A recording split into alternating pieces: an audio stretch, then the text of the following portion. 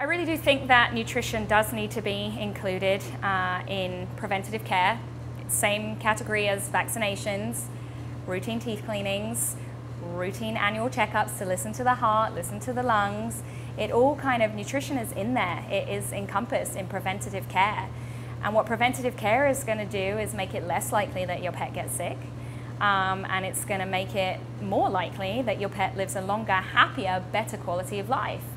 My view immediately when I adopted my 8-week-old Doberman was, you know what, I'm not going to even start her on a dry dog food. We're just going to order straight from Just Food for Dogs, because if I put this stuff in her from the very beginning, I am hoping from everything that goes into it that I'm going to have a happier, healthier dog that lives a better quality of life. So that's my belief. I think it's the difference between feeding a baby McDonald's all its life and feeding a baby a good nutritional diet for the rest of its life.